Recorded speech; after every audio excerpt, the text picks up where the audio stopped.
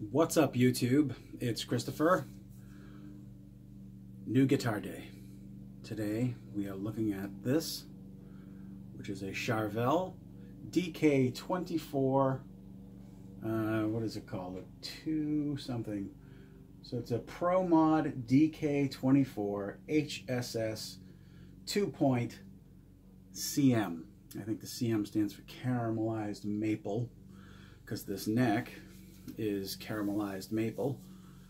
We've got locking tuners that are Charvel, probably Gotos, not sure though.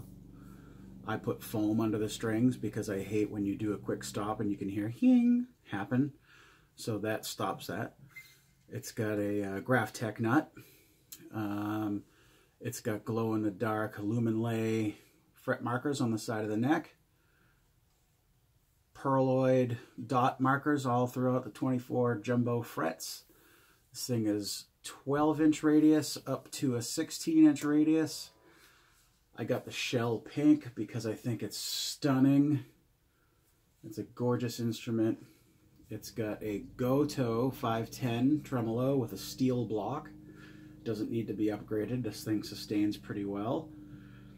Again, it's a HSS. It has volume tone, 5-way switch. 5-way on this does something really cool though that I like a lot. It's different than most HSS's. Down here you got a full humbucker, and these are all Seymour Duncan pickups. This is a SH10, I think. I can't remember, but it rips. And then these are SSLs, single coils, but they're meant for flatter radiused necks, so you don't have the raised pull pieces on your D and G strings. Very nice sounding, but as I was saying, the 5-way switch down here is full humbucker. Here it's this coil and the middle. In the middle it's the coil here of the bridge and the neck, so you get a cool telly sound. And then here on the 4th position you got this one, and then here it's just this one. Now from 1 through 4 it's all completely noiseless. That's the only position in the guitar that gets 60 cycle hum, which I hate. So this guy may or may not be staying, I don't know. I'll probably keep it for as long as I can tolerate it. It's got a awesome tremolo on it. This bar doesn't have any wiggle to it. There's no tick tick tick tick before it moves. Very stable. I have this set up nice and flat right now. I don't know if you can see it or not, but the action on this thing is amazing. I love this guitar a lot. The contours on the back are really kind of huge selling points. You can see here the contour for your hand is really aggressive, and it's extremely comfortable when you're up on the higher frets. Of course, you've got the super comfy neck joint. One of my favorite things is that input jack. The way the body is shaped, it's pretty cool. They do like a cutaway, and they put a Fender style jack here so that your strap can come right up, or I'm sorry, your cable can come right up and go underneath your strap. Very, very cool. I love that design. Couple other things that I really like about this is a speed knob, so that volume just goes. It's very quick. The other thing I love about this is that the tone knob, when it's on 10, you can't move it without a lot of effort. So it's on 10 right now, and I'm moving my hand on that pretty good. I can get it to move with some effort, but it kind of locks in at 10, so it's not going to drift down while you're playing if you're playing aggressively, which can happen on some guitars. But this thing is really, really cool. I'm very happy to be, one of the few people that has this yet. It's pretty much on pre-order everywhere still. I got this from the Manchester Music Mill in Manchester, New Hampshire. I guess their Charvel rep brought it in and gave it to them to sell. They posted it on their Facebook, and I don't know, I think it was on Facebook for a couple of hours, and then the store closed. So first thing the next day, they opened at 10, I was there to grab this thing. I traded some equipment for it, so I didn't really pay for it. I traded straight up some gear, which is cool. But man, I'm glad that I did. This thing, it rips. It's a really, really, really good, very good sounding, very, very good playing guitar. So another thing that I like about it too is the plastic in the back is all recessed. So it's all in the body. If I had one complaint though, it's that they use these itty bitty tiny little screws. Tough to tell probably, but those screws are really small. You need like a micro screwdriver to get at them. So a normal screwdriver that you might use to adjust maybe your pickup heights or tighten your neck or something, they ain't gonna work. So you need a really small screwdriver to get into the back. One other thing that I think I'm not sure about is that there's no grounding paint inside the cavities for these pickups or in the back underneath this. I haven't opened up the electronics yet. I don't really have a need to at this point, but I'm curious about it. I'm going to in the future just to see if there's grounding paint in there. I did notice that this can get a little loud.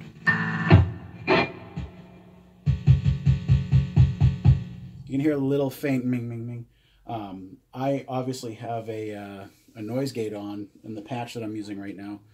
I'm going to be playing through my Boss GT1000 that I recently got. I haven't done a video on it yet because I'm still learning it. There's a lot to it, man. It sounds really great though. This is a patch that I made for my band that I play in called Jacuzzi Shoes. It's a great all-purpose patch. It's got some heavy sounds. I can turn off the distortion and get some less than heavy sounds. I can turn down the volume and get some pretty clean tones. And that is going out from the GT1000 to a Headrush FR cab, which is really cool. It's a new setup for me. I really dig it. I bought one of the Headrush cabinets and then immediately bought a second one so that I could run the pedal in stereo. It sounds amazing. It's super loud, like holy crap. It's louder than any amp I've ever owned, I think. And it sounds great. But anyway, let's hear how this guy sounds. I think I'm going to go to a clean patch first and show you guys some clean tones. You know what? This is one thing I find to be very impressive on this GT1000 is its acoustic simulator is insane. Although it has that buzz, I don't know if you can hear it. Little bzzz that happens. You can't get rid of it. It's weird. Like I've tried a lot of things to get rid of that sound. But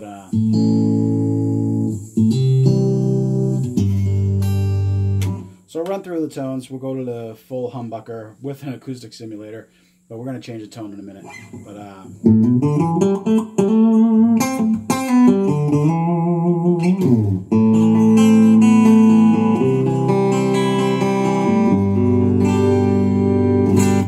then we go to the 2 position.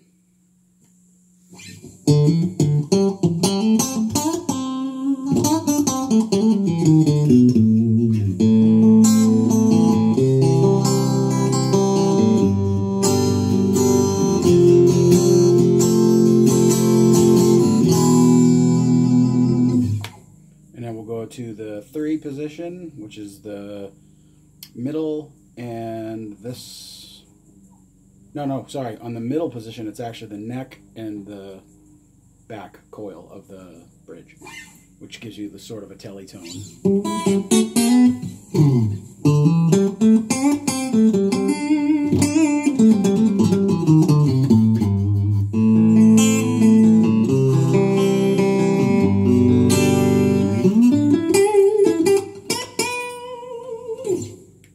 Position, which is both of these guys.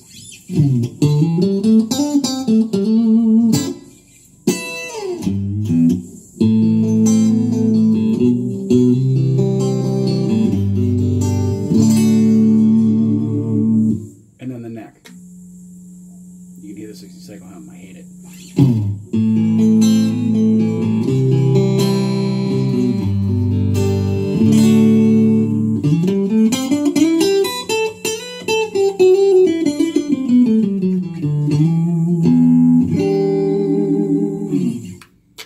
But I'm going to go back to my kind of my all-purpose. Here's a bridge with a little bit of a gainy sound. Not too much gain though.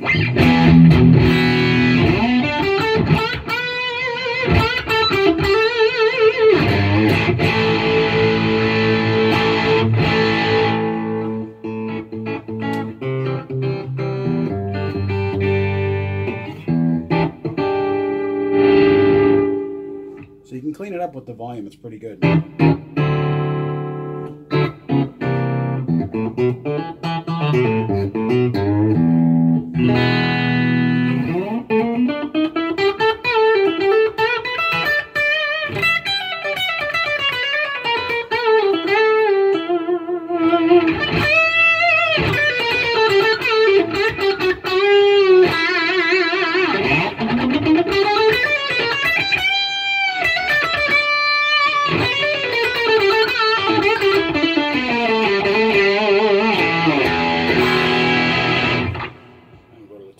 With some gain.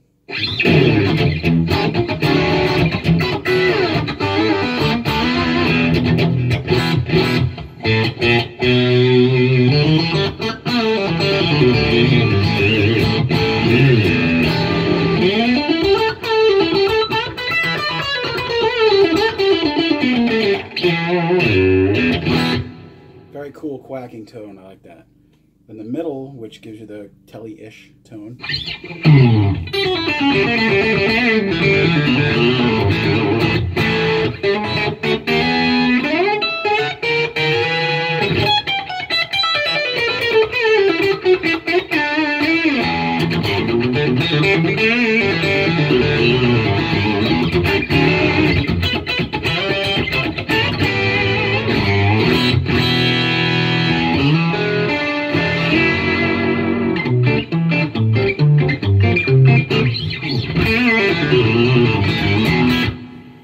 Four position, which is these two, gives you a nice quacky tone too.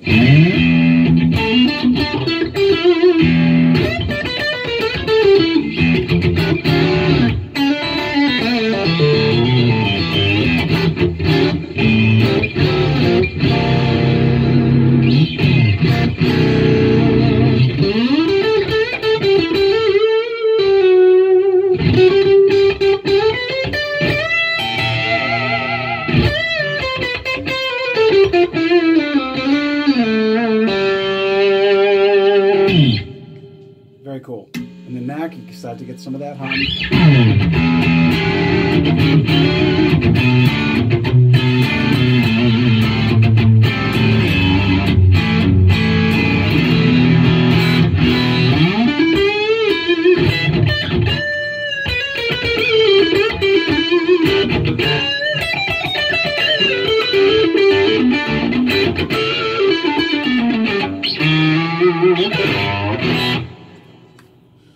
Awesome tones, man. Kick up the gain a little bit.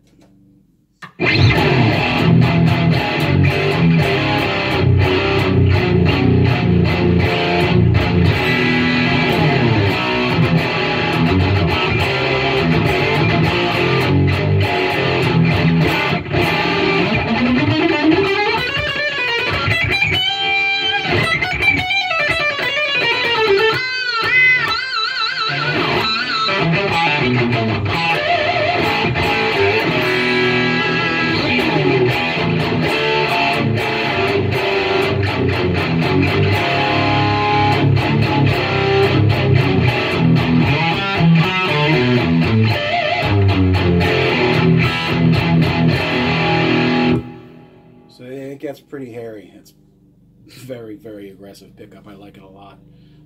Two position with some higher gain.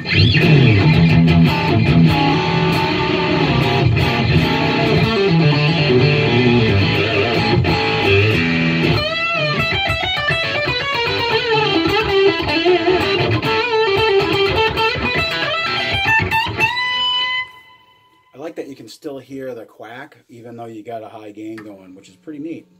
I like that kind of a tone, actually. The higher gain with the quack is kind of cool. So here again is that telly position.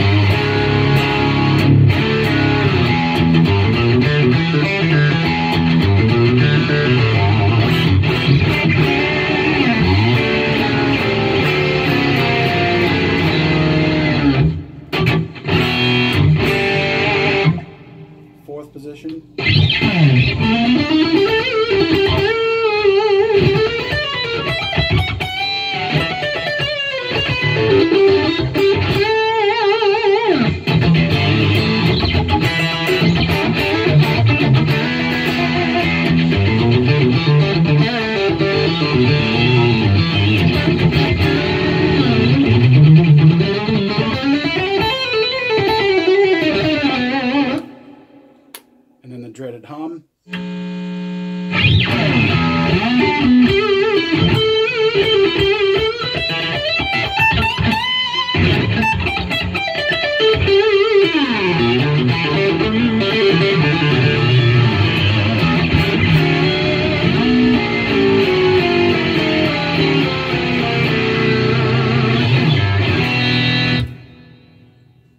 Cool.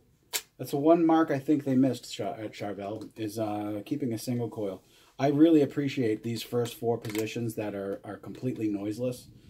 Me being a hater of hum, I think if they had put a stacked single coil here, it would have been superb.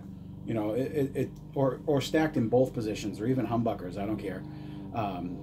Nowadays, you know, I'm probably drawing a line in the sand here with some of the viewers, but I don't want hum. You know what I mean? I don't want to have to slam on a noise suppressor to keep my guitar quiet. You know, I want my guitar to be quiet out of the gate. So a couple things I can do to fix that is, you know, shield it better. You know, put shielding paint in all the cavities will certainly help to a small degree. But replacing that with a stacked single coil will eliminate all the hum. And yeah, it's not going to sound completely stratty, but do I want this guitar to sound completely stratty? I don't know. This thing's kind of a, it's kind of a race car guitar. This isn't your dad's Strat, you know what I mean? It's a badass instrument. It's got all these modern accoutrements to it, all these modern, you know, the neck is insane. I don't know if I've added that in yet, but this roasted maple, it's not my first roasted maple neck.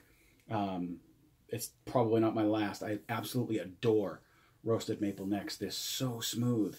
The playability of this neck is amazing. They call it their speed neck for a reason, man. It's really, really good. The fret board itself has nice, subtle, rounded edges. It's not, you know, like a new guitar. You're going to sometimes on the cheaper models get that edge of the fretboard that's a little pointed off. You know, this one's got a good roundness to the edge of the fretboard. It's very, very comfortable. Jumbo frets. I wish they were stainless. They're not. It's just regular nickel frets. I wish they were stainless steel. That would be incredible. That would knock this thing out of the park, actually. But nevertheless, I'm not a super hard fretter, you know, so they'll last me for a long time. The nut is really cool. You know, it's a Graphtec True Bone is what they call it, I think. Works. Of course, I put my foam underneath here. It's got the truss rod adjustment in between here, which is the best place for a truss rod adjustment. I love that. 24 frets. This bridge is fabulous. You know, I don't do a lot of dive bomby type of stuff. If I'm going to use it, it'll just be for subtle, you know, vibrato effects.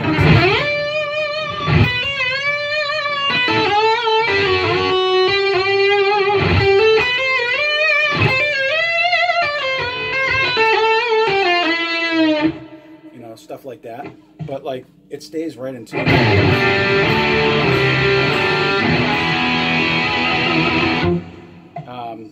If you dive bomb it, I think it will go out, you know, but I think once it gets acclimated to that type of playing, perhaps. I don't usually use my whammy bar, like, you know, huge dive bomb and stuff, so it's not an issue for me.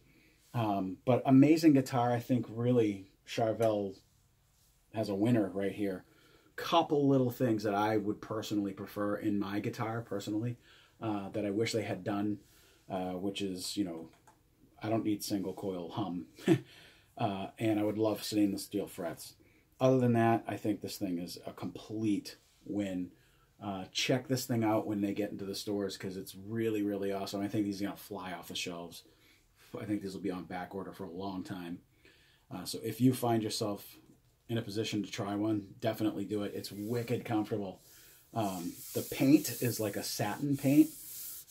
So it's very like, I don't know, it's comfy. Nothing on this thing sticks. You know what I mean? Everything's very smooth and like, it's sexy. And I love the pink. I think that pink color is awesome. It's not like in your face pink, you know, like, hey, but you know, it's a nice subtle pink. I like it a lot, man. I think it's classy looking. But there you have it. It's the new Charvel DK24 2.cm for caramelized maple by none other than Charvel. Oh, my cable's so short. I can't do things with it. Awesome guitar. Check them out, guys. And enjoy your day. Thanks for watching. Talk to you later. Peace.